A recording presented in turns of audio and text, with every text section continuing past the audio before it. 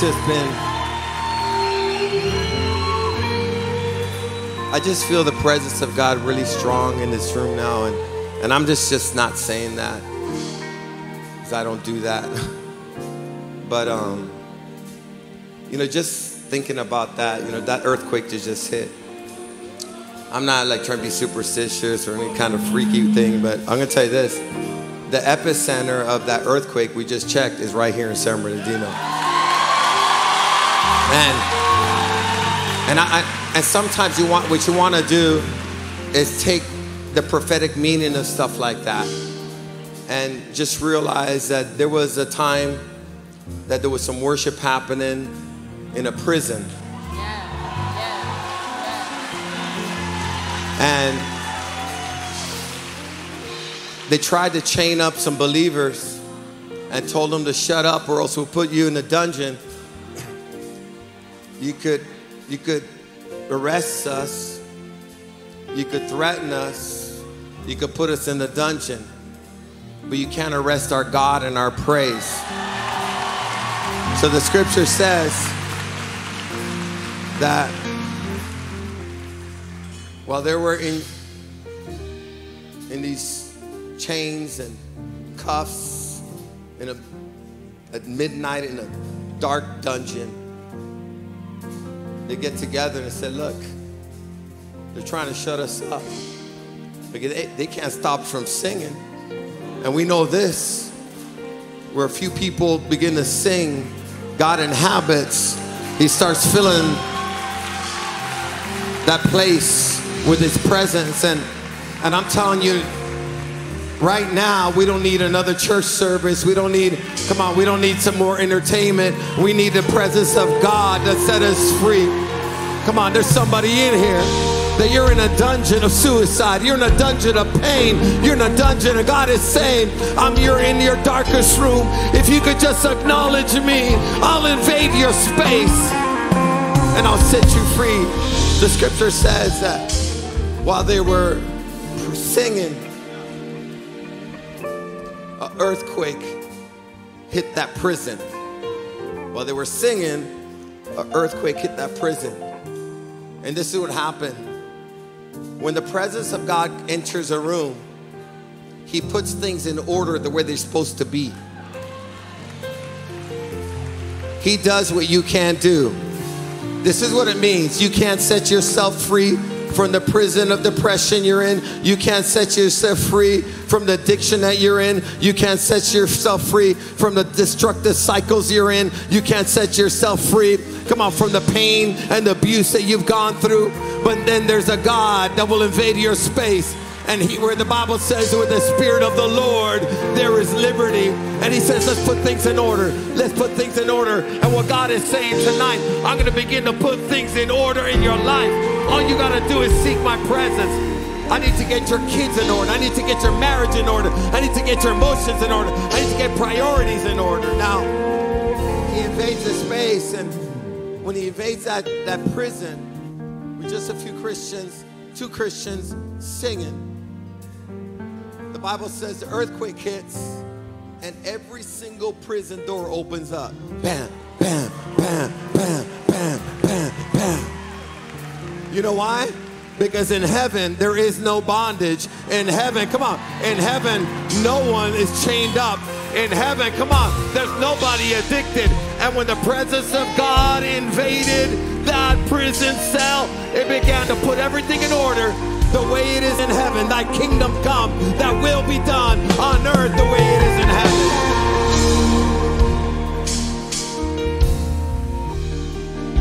heaven. All the chains fell off too. Like, just think about this. Earthquake hits, all the doors open. Bam, bam, bam, bam, bam, bam. Then all the chains fall off of every single prisoner too. Unlock, unlock, unlock, unlock. And you know what was crazy? Not one of the prison doors stayed shut, and not one of the chains remained. Because when God does a work, he does a complete work. Somebody needs to get ready for a real move of God in your life.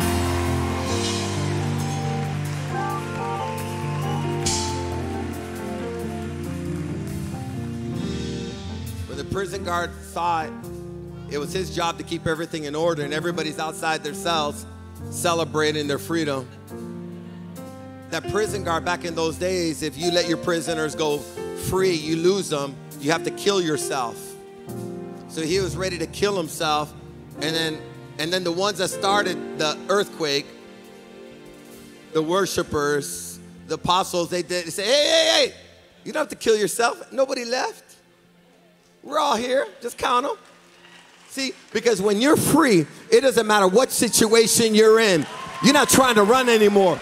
See, what they realized, not only did they not just got a physical freedom, they got a spiritual freedom. And even in that dungeon, it felt a lot better than any place they could be. And they were saying, we don't want to leave this place right now because we're feeling some peace we've never experienced. We're feeling some freedom we've never experienced. We're experiencing some joy we've never experienced. And say, I'm not leaving here because to leave here is a downgrade. Come on, give God some praise. What you need is the presence of God.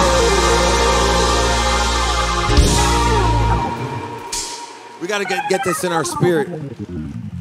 You know why we go from place to place, from thing to thing, from relationship to relationship? You have no peace. And I don't care if you go to a vacation on Hawaii, staying in on a yacht on part of the time that's $20 million yacht. I guarantee this, if you don't have the Lord, you have no peace. But there's somebody that's living in a little apartment with half a sofa. All they got is some tortillas and some refried beans in a can. They're not in Hawaii. They don't have the money, but they got something inside of them that come on, the money can't buy. And they're saying, man, I'm feeling good right now. I wouldn't change a thing in my life.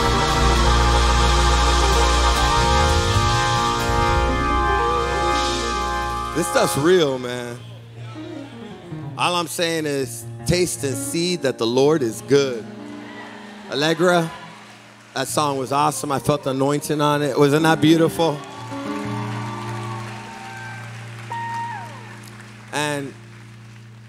And you don't understand that every time that you try to do something that's greater than you've ever done, it'll be the hardest thing you've ever done in your life.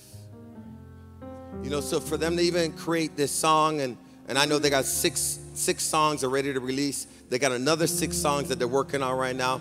They'll have 12 songs, and they're going into the studio right now to write another album that we're gonna take into the streets. So it's gonna be an inner city album. So we go into the streets. It's gonna be anthems for the streets. It's gonna be amazing. But to do that is hard. The warfare, the resistance. And remember this, you have an enemy, the devil, for sure. But then you have another enemy that's probably even greater than the devil, and it's your present happens and your present self. And in order for you to do what you've never done, you're gonna have to die to the present person you are today.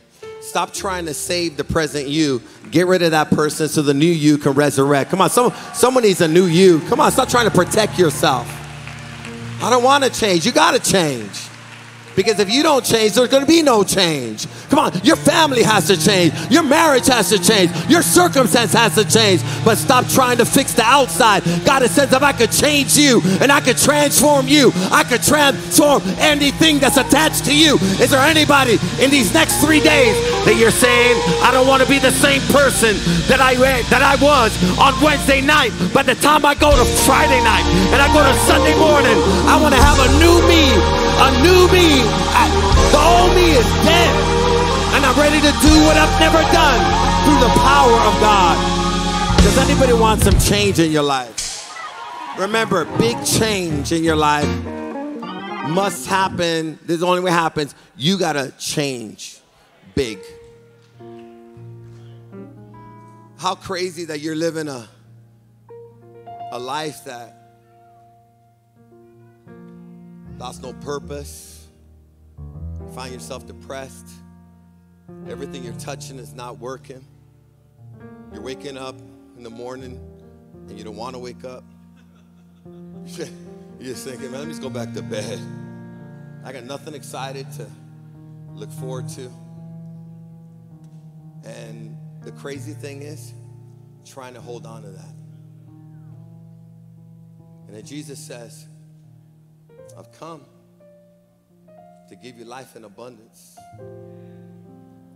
And whoever calls upon me, I'm not going to judge them, but I'm going to save them. And I'm going to make them whole. And I'm going to set them free. And I'm going to give them purpose. Come on. Is there anybody here that's already happened to you? Give God some praise because he's worthy. He's worthy. Come on. Thy kingdom come, thy will be done. Father, start right now. This is a prophetic time. Right now you're doing it. We thank you. This is an epicenter that's happening now. Father God, there's some true worshipers in your house. May, Father God, it begin here and go throughout the world. Give God one more praise. Come on. Let's shake hell. Let's shake the foundations of hell.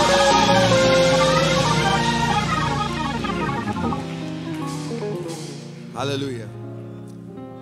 All right, God is good. I'm telling you, this is tonight. Tomorrow night's going to get better. Thursday night's Friday night's going to get better. Sunday morning, we're just going to blow the top roof off. They might have to call the fire department where the fire's going to be in here. What's going on, man? You got an earthquake and then you got a fire and the epicenter is right underneath the church. I know. But we want to see God touch your family. Give you purpose. Some of you guys need to get your joy back, your peace back, your excitement to live back. And you're one commitment away to finally sell out 100% to live for God. And if you do this, they used to say, man, it'll wreck your life, and it will change your life forever. I love God. I tell you, on Tuesday nights, we were here last night. I was here last night till 11:30 praying for people, helping them get set free from the power of the devil. And people giving testimonies, man. A week ago, I was suicidal. A week ago, I had no reason to live. A week later, my life has totally been transformed. I got set free from demonic oppression, from depression, anxiety. Those demons were cast out of me. I am now a brand new person, and now I can't keep my mouth shut. I got to tell everybody what God has done for me. We're talking about a week later. And I'm talking about a day later, a moment later. This could be your moment. It's up to you. So we're going to talk a little bit about the word of the year. And the word of the year, this is the year of the harvest. And we're believing that this year is going to be the year that we're going to see more people, even closest to us, our family members, our friends, our associates, people that you've been talking to for years and they look like they weren't even listening. God's going to bring them all in. You know what? Have you ever seen that I don't know if it's YouTube or whatever, but they have this boat and they're just like in some, I don't know if it's a river or something, and the fish are jumping out. They're jumping up, bam, bam, bam. They're landing in the boat, and they're not even fishing, and they're catching big fish like this. That's what's happening right now. Come on, prophetically in the spirit realm. People are done with their lifestyles. They said, I'm done. I'm empty. I tried everything. God, come on. Somebody just tell me about Jesus. Just pass by me. Give me a hint. I'll jump in. How many believe that's what's going to happen this year in your life? So we're going to pray and then we'll get into a word. We're going to read a few scriptures. And we're going to talk about a man that got a harvest in an unlikely season. And it made no sense that he would have a harvest in the season he was in because there was a famine. That means nobody was getting a harvest, but this guy was. And not only did he get a harvest, he got a harvest that was unheard of. I mean, it was unbelievable. It was a supernatural harvest. And understand, we're starting to see it already. I just want to say hi to everybody right now. There's people in our cafe right now. The overflow is full over here at South Hall. The overflow is full at the North Hall. I mean, we're full. But I said it at the beginning of the year. This building is not going to be big enough for what God is ready to do. I said it. It's not. You're going to have to come here early, and this is going to be better than some concerts. You're going to have to come here early. We had families here at 12 o'clock trying to get in. Imagine that people are this is not Black Friday. but there's something they want. They say, man, I got to get in the house of God tonight. Come on. If you're in the overflow, I'm proud of you. You could have gotten home, but you're saying it doesn't matter. I'm under the roof. I'm in the house. And just so you know, if you're in the overflow or you're online, the same Holy Spirit that's here is there. God's everywhere. He's omnipresent. Let's thank the Lord that he's going to do breakthroughs in the foyer over there. So let's pray. Father, we just thank you for your word. Thank you for your presence. Thank you for this season in our lives. We thank you for this moment. We ask you, Lord, speak to us that we may receive an impartation tonight on how to really get that harvest that you've promised us. In the name of Jesus, we pray. Amen. You may be seated. So let's turn to Genesis chapter 26. Genesis chapter 26. I won't be long, but let's get into the scripture and learn what God has for us. This is what it says. A severe famine now struck the land as it happened before in Abraham's time. So Isaac moved to Gerar, where Abimelech, the king of the Philistines, lived. So there's a famine and in the land, and it's interesting. His father went through a similar famine as well. And this is, when you give your life to Jesus, God does not promise you that you won't have some difficulties, challenges in life. But he does promise you that those difficulties will not overpower you. So there was a famine in the land, and the question we're going to be asking, how do we prepare to gather a great harvest? How do we put ourselves in a position to see God use us to save a lot of souls and see the results that God wants for us to have? Well, one of the things is you can't settle for a famine when God is promising you a harvest. So there was a famine in the land, and you know what that meant? That there was people starving to death. They were impoverished. There was no food. And you know what was happening? The majority of the people were staying right where they were at. They were beginning to settle for the famine, the extreme scarcity of food, the starvation, and the drought, the misery, the poverty, the want, the destitution. Do you know it's possible for us to become comfortable with our lack and then just start justifying that our lack is normal? It's not okay to be in a place where you're not growing. It's not okay for you to be in a place where there's no fire. It's not okay to be in a place that you and your family are dying. Be careful that you're not loyal to your famine. There has to be somebody that said, if we stay another day in this place, if we stay another day in this location, if we stay another day in this ministry that I'm in, that no one's getting saved and no one's getting delivered and no one's experiencing the power of God. I can't stay here another day, because if I stay here another day, me and my family are going to die. Is there anybody that says, I got to make a move?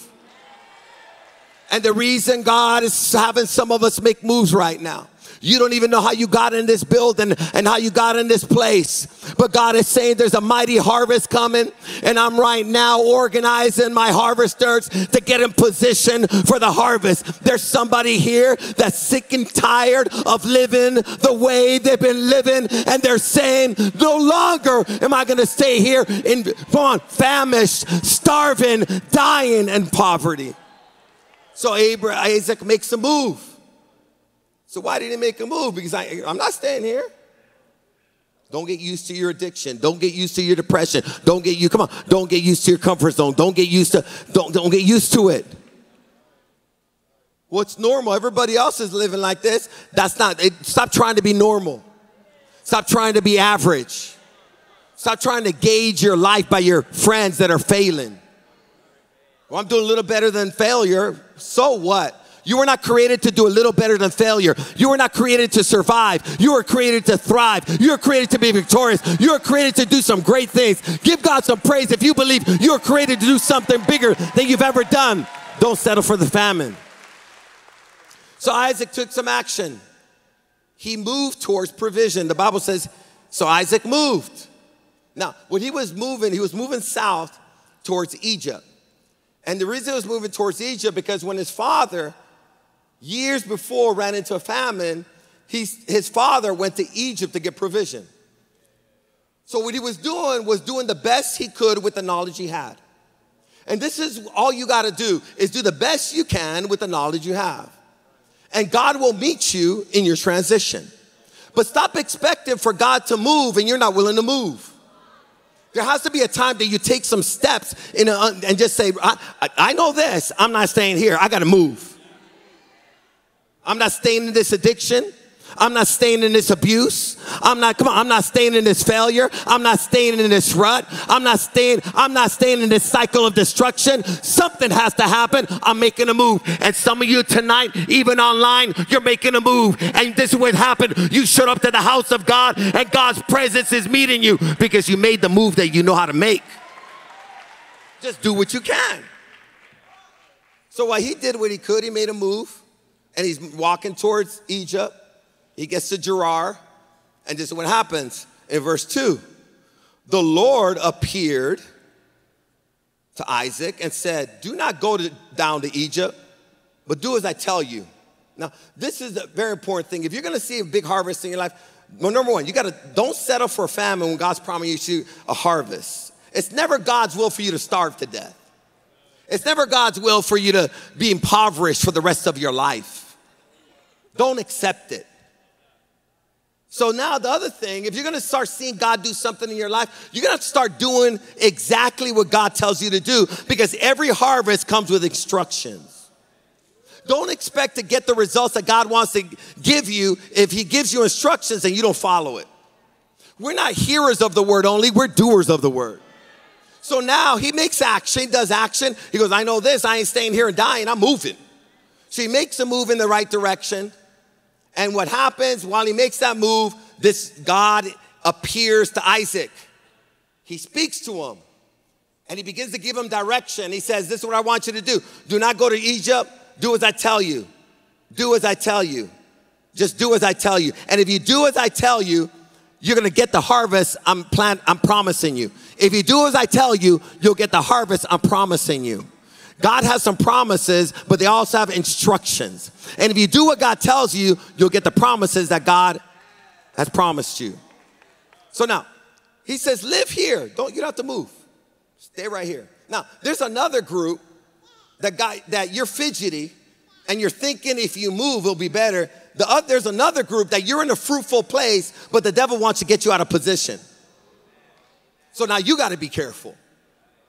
I'm warning the group that's comfortable in their famine. And then I'm warning the group that doesn't understand that God has planted you in the right place. And if you make a move, you're going to be out of God's will. And even though you have a plan, you have a dream, and God's giving you a vision, this is what God's telling you. Unless you do exactly what I'm telling you do, you won't see it happen. You guys understand that? This stuff is precise. The Holy Spirit speaking to you. And that's why it's important to have leadership in your life, mentors in your life. Stop trying to make moves with no counsel and advice. Stop trying to be a prophet with no prophet over you. No one's supposed to be a prophet without submitting to a prophet. Even if you got a word, you got to check your word check yourself before you wreck yourself. And I guarantee you this, if you bring your word up to your pastor and then you bring it up to your mama that's a prayer warrior, and then you give it and then you bring it up to your DG leader, your small group leader, and none of them are agreeing with your word, it's not the devil in them, it's the devil in you.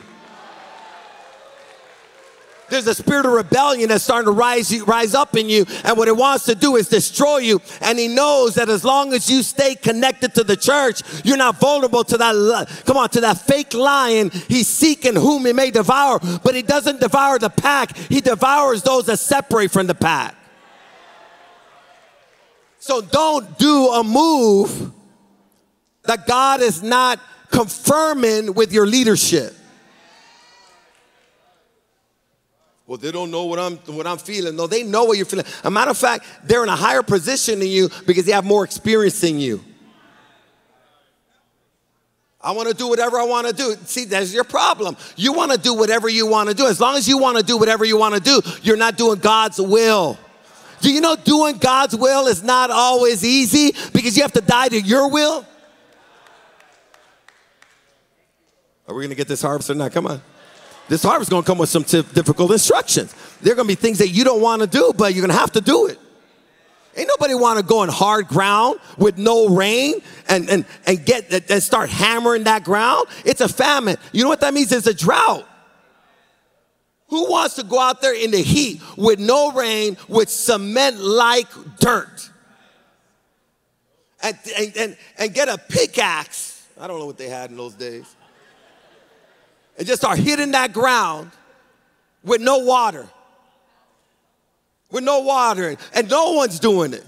See, you gotta be careful that you're so busy trying to fit in, you can't fulfill your purpose. Just because no one's doing it doesn't mean we're not supposed to do it, doesn't mean you're not supposed to do it. See, we don't move by seasons, we move by the word, because God's word can change a season. Are you still with me? So, God told him, you don't have to go to Egypt. Now be careful that God tells you not to go to Egypt and you still want to go. Egypt represents, what does Egypt represent? Egypt represents your comfort zones, what's familiar, going backwards. Some of you guys have fantasies to go back where God delivered you from. And some of it, understand, it's not necessarily bad stuff. It's just played out stuff. It has nothing to do with your future. Where you want to go might be good for somebody else. It just ain't good for you. That's like you graduating into high school. Come on, graduate from high school, and now you're going to university, and you want to go back to high school. Now, high school's good for people that are in high school, but it's not good for people that already graduated. So you got to be careful that God graduated from something and you want to go back to the thing that God already graduated you from, and you got fantasies to go back because it's easier and you don't have to learn nothing. But I feel comfortable here. Exactly. Egypt. Egipto in Spanish. Come on, we got to get rid of that Egypt mentality. Come on, you got to get rid of that Egypt mentality. You got to stop fantasizing about getting high just one more time. You got to stop fantasizing of getting together with that ex that was never good then, ain't going to be good now. And God is saying, she's not your deliverer. He's not your deliverer. Your future, come on, I got a plan for you. I got a harvest, and it's in front of you, not behind you. Come on, is anybody receiving a word right now? Come on, online. Time to go forward.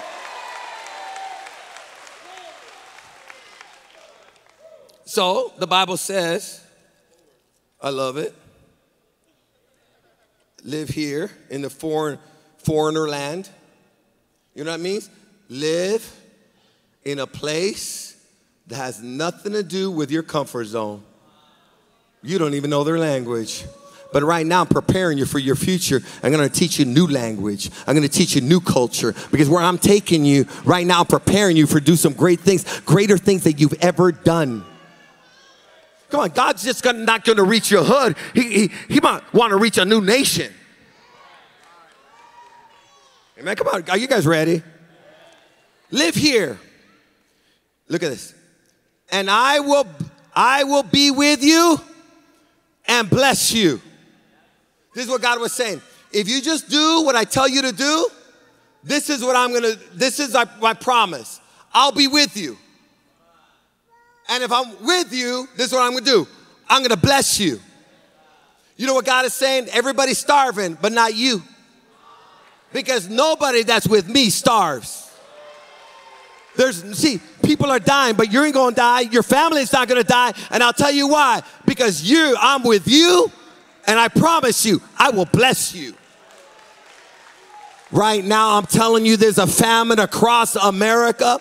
Right now, we're starving for leadership. We're starving for meaning. We're starving for freedom. We're starving for identity. We don't know who we are anymore. But there's a group of people in this dark season that God is going to say, I'm ready to bless you, that they will know that you're with me, and they'll become jealous of what I'm doing in your life. And then you could tell them, you don't have to get jealous, because what God did for me, he could also do for you. I'll spread it. I'll give it. I wish I could be like them. Stop it. God doesn't want you like them. He wants to make you like you're supposed to be. You're amazing. You have a call on your life. Just follow instructions. And if you follow instructions, this is cool. God promises, I will be with you and I will bless you. So Isaac, no need to be scared anymore, because I'm bigger than the famine. I love this statement. I'm ready to say, God's promises are bigger than your problems. God is saying, just follow me. You're going to be fine. I will make sure that everything lines up. So now he begins to tell him, live here, foreigner. I'll be with you and bless you. I hereby confirm that I will give all these lands and your descendants. Now he starts now breaking down some promises, 3 promises and 3 harvests. So harvest number 1, he goes, I promise you to give you lands, a harvest of lands. Now, I want you to get this, that you need properties and you need land, even physical land, to do ministry in. And what God is saying, when I've called you to do something for me, whether it's a business for me or a school for me or a church for me, I know sometimes you think, can I get the land? Because land is so expensive. And God is saying, when you follow me, any land that you need to do ministry on, or any land you need to do business on, I'll make sure that I get that land to you, because it's part of your inheritance. Does anybody need a transfer of property your way? I love it. So you know what I'm looking for? Land. The first land I'm looking at is that parking lot across the street. Parking lot, we're coming after you. Jesus, come on. The word of God says all I got to do is follow instructions. And right now, I'm speaking to that land, and I'm saying you must be transferred to the way. That parking lot is ours. Come on, give God some praise. You got to say it. Now, you got to speak it in your life, and then you got to take action. When I read this scripture, I called Armando up. I go, Armando. I go, call the real estate agent up. I want to meet with him next week after impartation. Why you want to meet with him? I want to meet with him because that's our property. But it costs $17 million. That's what they said. I don't care what it costs. Right now we need to talk about it and start talking about transfer. Because I want you to understand, we might not have $17 million right now, but if God wants to transfer that property, it'll be transferred one way or the other. Some of you guys need $17 million of favor. You might not have it, but God can make a way where there's no way if there's just somebody that will do his will and obey him. We need another property. We need the way LA needs a church. We might as well say it right now. We just looked at a property last week, $9 million in LA, very expensive. I don't care. I'm going to meet with their pastors from that church pretty soon. With them probably next week again. I'm meeting with some people. Why? We need some land. Why? Because we're going to use it to save souls. Come on, we're going to use it to bring in the harvest. We're going to use it to deliver people. Those are going to be hot. Come on, churches of deliverance and freedom where people are going to meet up with God and receive eternal life. Jesus, we receive your promise. We believe your word. We're taking action. The second promise, second harvest, a harvest of a multitude of spiritual and natural descendants. This is what it says. Live here in the foreign land. I hereby confirm, this sounds like a judge, right? I hereby confirm that I will give you all these lands. I love this. Sounds like the real estate has been transferred to you and your descendants. just as I solemnly promised Abraham, your father. You see how I bless your father? I'm going to bless you. Because this is what God is saying. This blessing isn't just for one generation. God is saying this is multi-generational blessings. Come on, we're going to end this spirit that it ends with one generation. See, the problem with American Christians, we didn't pass our faith on to the next generation. And God says, I'm declaring your faith, your blessings, your business, come on, your anointing, your ministries will no longer be left dead. When you're dead, you're going to transfer the fire to your children. Is there anybody that say, yes, I'm ready to make that transfer? My kids are going to do more than I've ever done. And God is saying, stop looking at their condition now and start looking at the promise, because my promise is bigger than your problem. Well, I don't see how it's going to happen. I don't see it. You better start seeing it. There's an impartation right now of faith. Come on, we didn't come this far with weak faith. We've come this far because when God says something, we obey him and do what he says. And when God said, come on, go look at this building, and we had no money in the bank account, we still came and looked at the building and met with the owner with no money. But now we're talking about 5 years later, this house is full of people receiving Jesus, being discipled, because we received the promise. I will cause, look at this, I will cause, who's going to cause it? God. I will cause, I'm going to cause it. I'll be the cause of the earthquake. I'll be the cause of the change. I'll be the cause of the salvation. I'll be the cause of the growth. I'll be the cause of the breakthrough. I'll be the cause of the victory. I'll be the cause of the healing. I'll be the cause of the restoration. I'll be the cause of the turnaround. I'll be the cause, come on, I'll be the cause of everything that you're looking for. I'm going to be the cause. I'm going to be your blessing. And God says, you're not going to be the cause, because if you're the cause, you'll take credit for it. And some of you have been trying real hard, but you still got no breakthrough. And I'll tell you why. God's not allowing you for a breakthrough. He said, are you done yet? Why don't you tag me in? You see, you're supposed to be with me, and then I'm supposed to bless you, and then you're supposed to come to church and glorify me everywhere you go. Is there anybody here thankful that God did something that you couldn't do?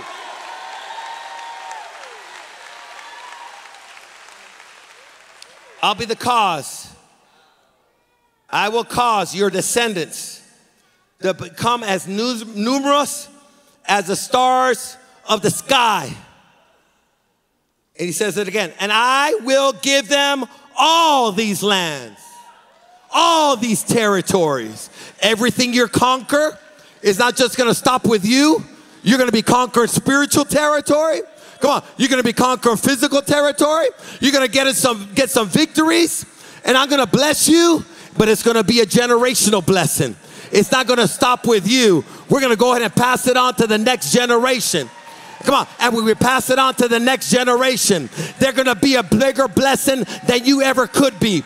Because the next generation is not going to be starting over. The next generation is going to be working off the shoulders of the past generation. We're going to get rid of an orphan spirit. I'm telling you right now, in the name of Jesus, orphan spirit, what is that? An orphan spirit, this is what it is. It makes you feel like if you're getting the inheritance of the past generation, you're cheating. And what it does, it makes you want to be independent. I want to do it on my own. And you do it on your own without taking the blessing of the past. See, the devil wants to disconnect you from your inheritance. He wants to disconnect you from your impartation. He wants to disconnect you from the land. He wants to disconnect you from the wisdom. And that's why there's some people, they can't go to one church. They have to go to all kinds of churches because they're not used to having a home. They're orphans. They can't have a father. They can't have a mother. They can't get inheritance. I feel guilty doing that. I'm going to pave my own way. And I'm telling you, I rebuke that spirit in the name of Jesus. Come on. The Jews don't live that way. That's why they're so rich. It's not one generational wealth, it's multi-generational wealth. And they could tell you how far their line has gone. They're turning over businesses. They're turning over millions. They're turning over wisdom. They're turning over education. And God is saying, I meant it. I put descendants on there because we need to start thinking biblical. We need to stop thinking independent. And we got to start saying, nah, it's not just mine. You got to value what inheritance, come on, your fathers and your mothers and your forefathers, even in ministry, have. Because God is saying, look what's there. It's yours if you take ownership. Amen. You guys got that? I will cause your descendants to become as numerous. Now, when he talks about this harvest, when God talks, he don't talk small. He just says it's going to be as big as a farmer with 20 cows. He don't say that. Because I'll tell you why. Because when God speaks, he speaks no limits. And he speaks no limits because he wants you to stop having a limited mentality.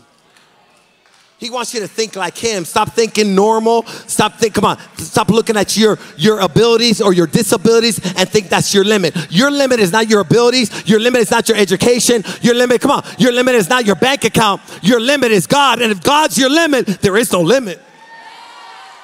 Give God a little praise. Come on, let's raise the roof. Let's raise the roof of our thinking. It's going to be as numerous as the stars. That's the harvest I'm bringing in 2024 at the Way Rural Outreach and churches across America and the world. Are you guys ready? We're going to Africa. We're going to be preaching to thousands of people.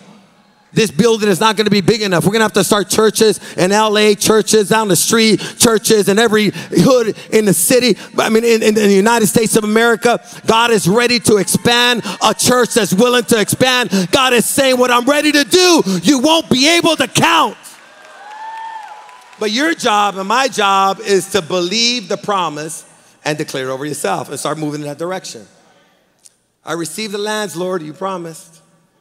I received the descendants of souls being saved, spiritual sons, my daughters, and that harvest of spiritual descendants is going to begin with my kids, and it's going to begin with my husband, and it's going to begin with my wife, and it's going to begin with my relatives, and it's going to begin with my close friends, and it's going to begin with anybody I have contact with. Now you need to start expecting for a harvest, because if he's promising you your harvest, you need to start expecting people to say, yes, I'll go to church. Yes, I'll join your Bible study. Come on. Yes, I want to receive Jesus, but I know this, if you don't ask nobody's going to get saved. And the reason we don't ask, we don't believe they want it. We need to start opening our mouths, man. Some of you guys used to be really good at inviting people to parties, but you're really bad at inviting people to know Jesus.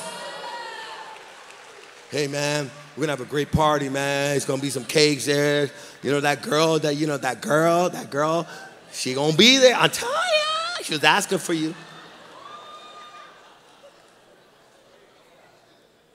You'll promote the devil, but you have a hard time promoting God. And I'll tell you why. Because you don't believe people want God. You believe people want to get high. You believe they want to get drunk. You believe they want to sin. And I can understand why you believe that. But I'm telling you, they've already tried all that stuff. And they're saying, well, anybody let me know. I'm empty right now. I've been used by men. Come on. I feel brokenhearted. I've tried every drug there is. I'm still empty. Is there anybody who will let them know that there's an answer for you? What he did for me, he can do for you.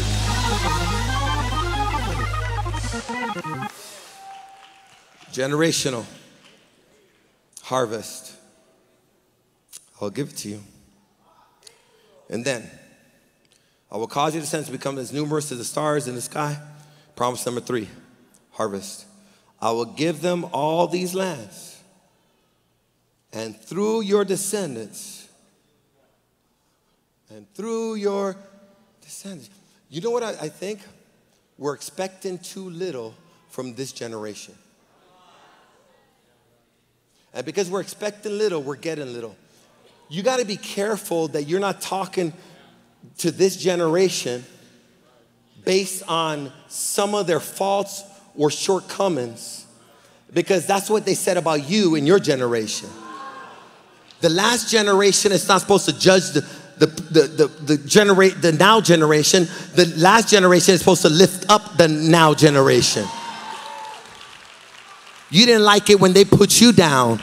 So why don't you just go ahead and say, no, you're in this season, in this life, in this time. Jesus is coming back, and you're end time. Come on, you're an end time warrior. You're an end time harvester. God has a plan over your life. How do you expect to get great men and women of God if you're not speaking great words into them? I'm telling you, you want to know the reality? These teenagers now are more on fire than you were when you were a teen. These kids are on, look at these two kids who are up here. These guys ain't faking it. They don't have a mother. They don't have a father, but they have a Father in heaven. They've had an encounter with God. And what they're saying, don't you underestimate who I am. I might be 15 years old, but I'm 15 years old with the fire of God in me. And I believe that God has called. Hallelujah. All the way from the back, all the way to overflow, in the cafe, online. Let's give God some praise because God's ready to do something now in this next generation.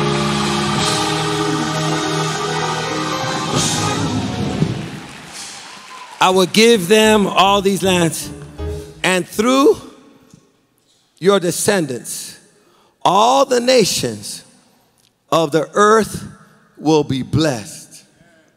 What? Do you know it's called a harvest of generational blessing that will bless the entire world through the next generation? We've done a lot of great things in my generation, but next generation, God wants you to do greater things because you're not starting from scratch. Your job right now is to be Elisha following Elijah. Because Elisha says, I want a double portion. And then Elijah said, okay, if you want a double portion, you ask for a difficult thing. So you want double what I got? That's right. It's a right prayer because you should be doing more than I did. But what you're asking for is a difficult thing. And it's a difficult thing because the way to get that kind of anointing, you're going to have to follow tighter than you're following. Some of you guys are following a YouTuber greater than you're following, come on, your leaders that have your inheritance. Some of you guys respect a stranger more than respect your father. And he's the one that has your inheritance. And the devil knows if you could dishonor your fathers and dishonor your mothers, you won't get their inheritance. Their inheritance will go to somebody else. I'm talking spiritually. You guys understand this, right? It's not just physical. It's spiritual. And I understand this. If you don't have a church home and you don't have spiritual fathers and mothers over your life, I'll tell you this, you have no inheritance. You better get grounded. Amen. Come on. So he goes, you ask for difficulty. He goes, okay, this is what you got to do. If you see me go when I go, because Elijah was crazy because Elijah didn't die. God took him in a fiery chariot. It was crazy. But God told him he was going to take him.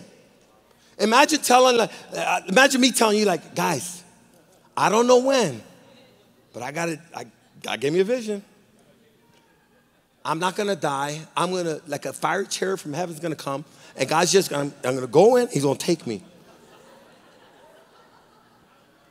He said, Pastor, you're going cuckoo. Maybe a lot of people thought Elijah was cuckoo. But Elisha said, well, if you're going, who's going to have your mantle? Because are you just going to leave it here? He goes, well, I could leave it here. He goes, but do you want it? You want it? He goes, yeah, I want double what you got, though. You did a lot of miracles, but I want to do more than you've ever done. He goes, you asked for a difficult thing. So if you see me leave, you got it. So you're going to have to watch me like a hawk, not take your eyes off of me. You barely could sleep. You're going to have to sleep with one eye open because I don't know when God's taking me. But if you watch me like that, you could have what I got. And the Bible says when Elijah was taken, Elisha was waiting. He grabbed the mantle. And the Bible says that he did twice as many miracles as Elijah.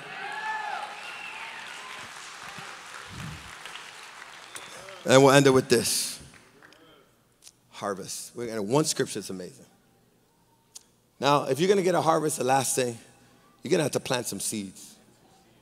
Don't expect to see people get saved and you don't open your mouth and tell them about Jesus.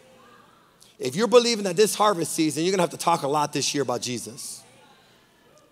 You're going to have to plant financial seeds. If you want to return, you have to plant time seeds, good deeds in people's lives, speak the gospel, have a Bible study in your home.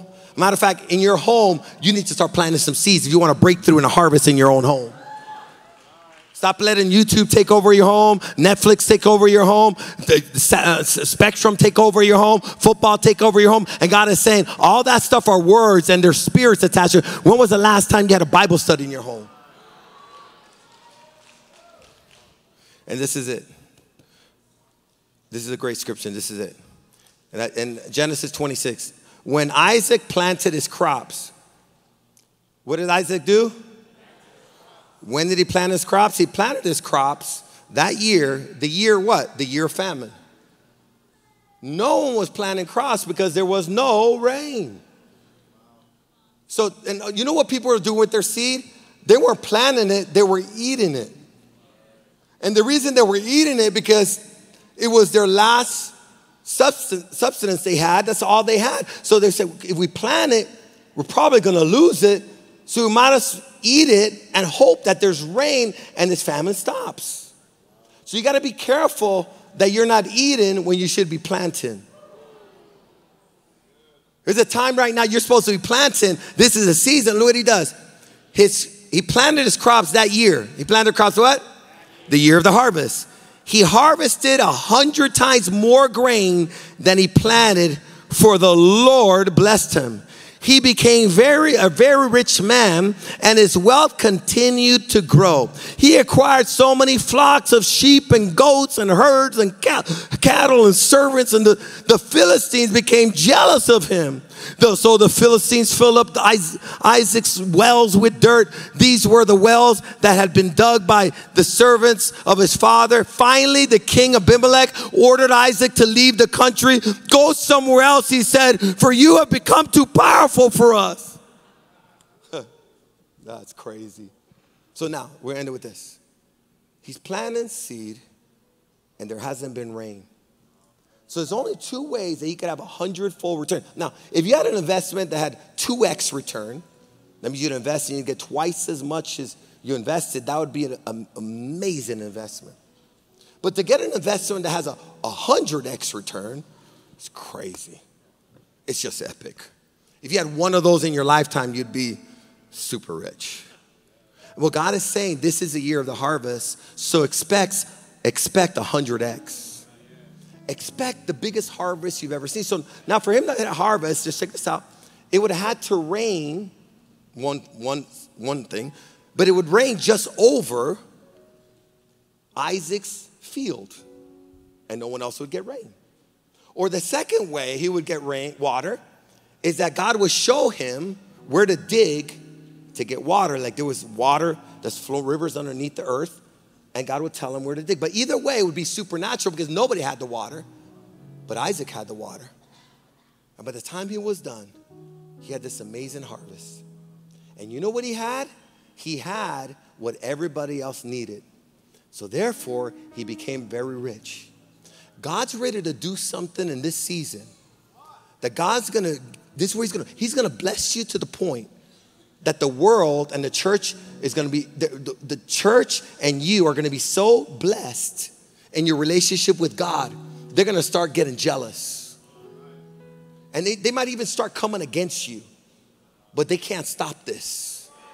Because it wasn't them. They might even try to shut doors on you and say, we don't want to do business with you anymore. And say, you could do whatever you want, but you can't stop this. Because the idea, my blessing didn't come from you. My blessing came from God. And he's the one that's blessing me. And if you don't bless me, God will get somebody else to bless me. And God is telling somebody right now, stop getting freaked out and put your faith back into promises of God. Because when God promises to be with you and bless you, you're going to get a harvest and rain and everything you need to accomplish what God has called you to accomplish. Let's give God some praise in this building. Let's all stand up. Tomorrow, I'm going to dismiss in just a second, but don't want to leave yet. I'm telling you. Are you guys ready?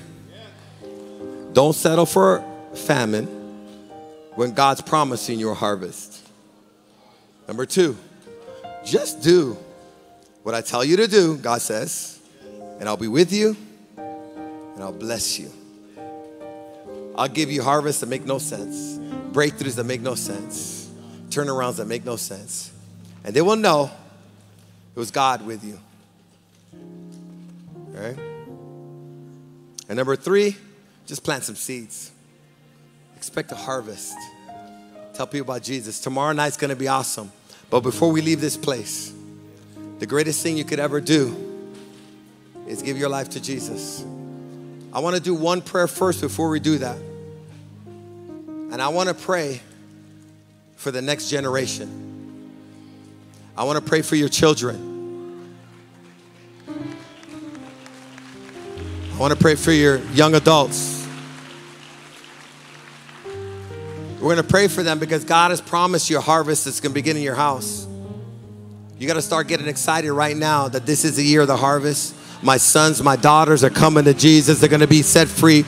And they're going to actually be so on fire that they're going to get to church before I get to church. How many believe in that right now? Okay, repeat after me, parents. Come on, repeat after me. We're praying for the next generation. Say, Jesus, we believe your word that this is a year of the harvest. I proclaim, I declare your promise over my life. Your word says, as for me and my house, we will serve the Lord. That means my children. That means my husband, my wife, my relatives. I thank you, Lord. They're all coming. I'm passing on my faith, my fire, my relationship with God, my inheritance to the next generation. They will not be disconnected from me. Bring them back to the borders. Let me have favor with them again. Your word says that in the last days, you'll pour your spirit upon all flesh. Touch my sons, touch my daughters, touch my family. Save them. I receive the harvest now. I thank you for it now. I declare it now. All my family will be saved, filled with the Spirit, born again, and be on fire for you. In Jesus' name, amen. Let's celebrate if you believe that. Come on. You won't have to worry about them. They're going to get so saved, you won't have to worry about them. Number 2, the greatest thing you could ever do is just give your life to Jesus. And what I mean by that is, you know, there's been a lot of talk today. But God is saying to every one of us, say, guys, it's time. Everything you're looking for is in this relationship with Jesus. Do an exchange right now. Give your life to Jesus. Why do another cycle of the misery, of the pain, of the emptiness? Today's your day to experience fullness of life, abundant life. And all you have to do, I was talking to some guy that was towing my car. We had a flat tire a few weeks ago. And I told him, you know, giving your life to Jesus is simple as this. You give him all your bad and he gives you all his good. That's it. You give him all your bad, he gives you all his good. Now you got to be willing to give up your bad. You got to be willing to give up your sin. So I'm done. I'm done doing it my way. Because if you're not willing to give up your bad, you can't get all of his good. There has to be an exchange. But if you're tired and you say, man, I want to be saved, I'm going to ask a simple question. If today were your last day on earth, do you know where you spend eternity? I want you to enjoy the rest of these nights. I want you to party with us, but I'm telling you, you got to get God's Spirit in you. When God's Spirit invades you, he makes you into a new person. He'll set you free. He'll give you new desires. You come the way you are. Now, you don't fix your life and come to Jesus. You come to Jesus, he fixes your life. Are you ready for the greatest year of your life?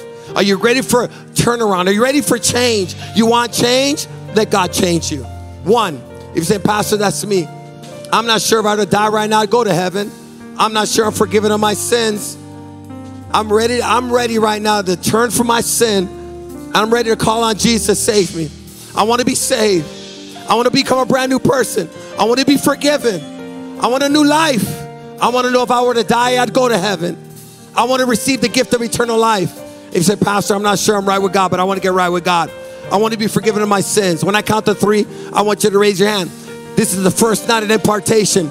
Everybody here is going to celebrate your decision. Don't you worry about what are they going to think. Everybody here is going to think you're awesome. 1, when I count to 3, just say, raise your hand. Say, I want to be forgiven. I want to be set free, or I need to recommit my life to the Lord. 1, 2, 3. Raise your hands all over this building. I see the hand. I see the hand. I see the hand. I see the hand. I see the hand over there. I see the hand. Proud of you. Proud of you. Proud of you. Proud of you over there. Anybody else on this side over here? I want those to raise their hands. I want you to leave your seat and do me one big favor. Just come up here. I'm just going to pray with you. There's going to be no hocus pocus. We're just going to pray with you. But this is a sign of you leaving your old life in your seats and starting over. Come on. If you raise your hand, come forward.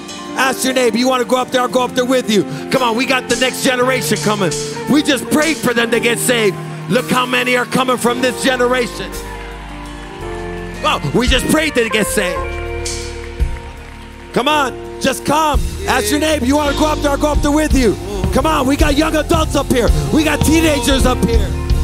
You're online or you're in the overflow. Just go up. We'll pray with you. Just go up in the overflow. Just go up.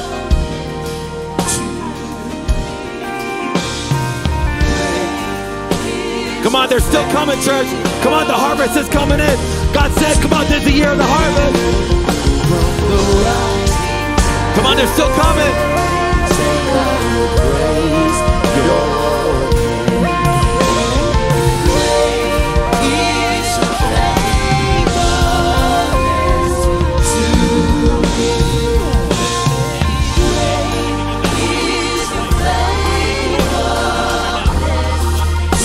All right, we're gonna pray. I just want to say this. Next Wednesday, right? Not this Wednesday. A week from now, we're going to have mass baptism. A mass baptism. Baptism represents a major decision that you've made to turn from sin and follow Jesus. Going down in the water represents the burial of your old life. Coming out of the waters represents the resurrection of your new life, that I'm following Jesus. And you're letting it's a public declaration of a decision that you make today. Jesus got baptized to show us, even he did it. And he said, just follow me. So, and we're going to get you a t-shirt. That's why I have this t-shirt. We'll get you a t-shirt next week when you sign up for baptism tonight. And we'll get you a t-shirt. You get baptized next week. This place is going to be packed out. And we're going to be celebrating your decision to follow Jesus. Invite your friends, relatives. Who knows? They're going to get saved next week. Here we are. Boom. Oh, let me have. There we go. Come on, it's your day. All right, here we go. We're going to pray right now. But I'll let you know this. We love you. God loves you so much now. When one sinner comes to Jesus, they have a big party in heaven. A party like you've never seen a party. The angels stop in heaven.